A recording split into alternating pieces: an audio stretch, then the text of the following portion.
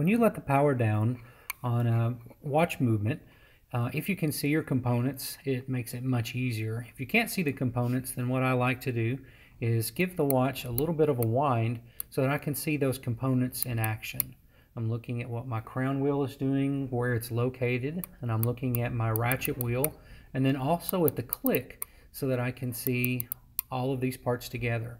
So if I notice here, my crown wheel is rotating in a counterclockwise direction.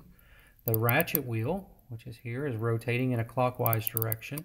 And then my click is rotating in between the teeth on that ratchet wheel. It has a spring engaged with it, and that spring is recoiling against the click itself, and that's allowing this beak to stay engaged with the teeth. And then as the ratchet wheel recoils, when I let my hand off of it from the mainspring, there is actually two teeth on the ratchet wheel that is engaging with this flat area right here on the click.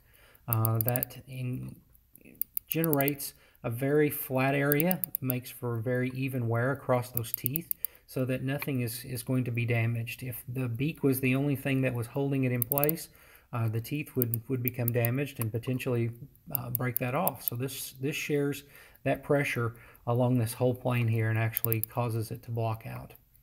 So to let the power down, what I recognize I need to do is cause this click to rotate in a counterclockwise direction, and that's going to disengage this beak with the teeth and allow it to unwind. To accomplish that, I'm actually going to spin the movement around.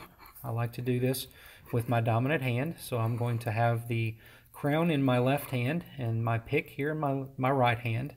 As I give it just a little bit of a wind with my left hand, now I can disengage the click from in between the ratchet wheel teeth, and I will be able to let that power down on that movement very gingerly.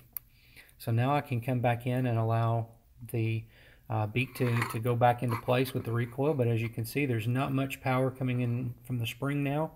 The power is completely down. If I stop my balance, you can see that there's no power left within the movement, and now it would be safe for us to start doing a dismantling of our movement, taking parts and components out.